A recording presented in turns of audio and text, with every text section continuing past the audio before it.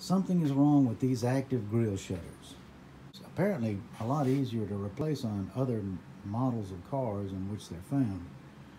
But this one here has a particular problem, and that it appears that the shutters themselves were installed before this upper radiator support bracket was put on, because I don't see how to get it out from behind that without removing that damn thing. I've seen a lot of videos telling you how to take the bumper off. That's pretty easy. Actually, mine was halfway off and hanging on to begin with. Don't know what that is. The only video I found when I do a search on YouTube for active grille shutters is one where they remove the radiator and air conditioning condenser all from the underside, and the lower radiator support is easier to come off. Now the guy said in the course of that, while he didn't demonstrate it in the video, he said he thought that by unsnapping the grille shutters from the bottom, which you could do, he saw no reason why you couldn't take them out from the top, that there wouldn't be enough room, but he didn't actually do it. So I think he would backtrack on that statement if he tried to do it. It's one of the videos that I saw of somebody getting it out. He just took it out in pieces. Another guy just simply unsnapped, just simply took these louvers out. The problem with the thing is that getting stuck in traffic on the interstate in summertime, it starts to overheat because the louvers don't open. When you start up the engine, they're supposed to, according to the videos I've seen, they're supposed to rotate full open to fully closed as kind of a check procedure, and then they'll close up until the engine warms up, which is one of the reasons for them, is to get faster warming temperatures, and that's applies more to the south than it does, to the north than it does to the south. And then they open up based on need. The air conditioner first stops cooling, and then the temperature starts to rise. The problem is with it is that they just don't operate. I can see on the lower one, I can see this louver trying to peek open every once in a while in a repetitive way, just about a little slower than the way I'm showing it here. So something's jamming the whole mechanism to prevent it from opening, preventing the motor from opening it. Might be able to take this plate off down here and get at it and pull it out from the bottom though, which is probably the thing, but you've got to lift it up to disconnect it from these clips. But the issue is, I don't know if it's fixable or not. I've got to pull it out just to see what's wrong with it. I didn't even know these things existed until yesterday afternoon. This is a 2012 Ford Focus. The primary stated purpose is to divert air over the top of the car rather than through the engine. And another video I saw, somebody apparently did some research and said that that when they're closed, it makes about a 7% increased fuel economy. They are expensive to replace if you buy OEM. We're talking approaching $500, if not more, with the inflation today and supply interruptions. So it's prompted a lot of people to just rip the little fins out of them and just do away with the 7% fuel economy that it's supposed to get. And you can see in front of there, straight in the middle, is the power cord to whatever little motor in there runs it. Certainly, here's the lower bracket. There's a tab right here you can depress to lift up on it.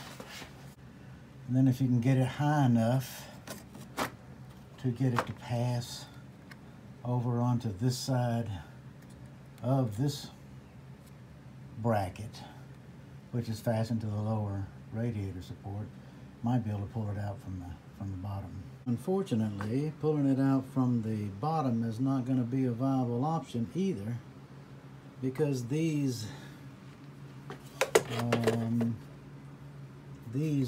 wind deflecting shield here is going to rub up against the condenser and potentially apply a lot of pressure to it and possibly put a hole in it.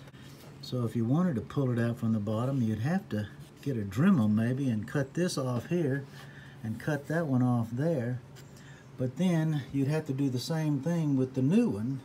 If I had to replace the thing, that's the way I would do it. Looking at mine from the bottom, I can see that it's I can see that it has been subjected to an impact of some kind, and it's broken. And when it was pushed in, the lower louvers got separated from the bracket that raises and lowers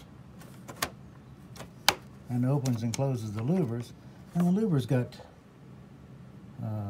separated to a certain extent and got to where they overlapped in the wrong direction.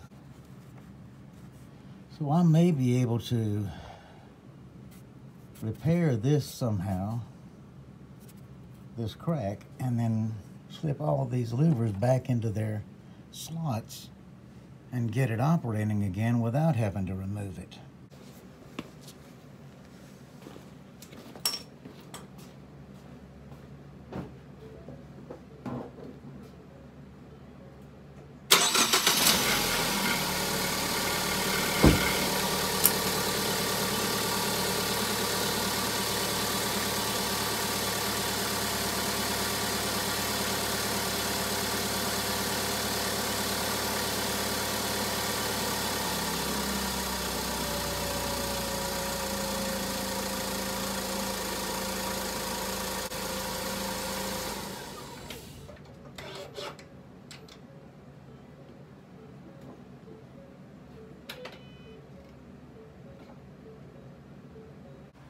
Okay, apparently it's working again. The louvers here on the passenger side got inverted. The three lower louvers all got knocked out of the little snap-in keepers that keep them in line with the linkage that opens and closes them on the bottom and the uppers on the top.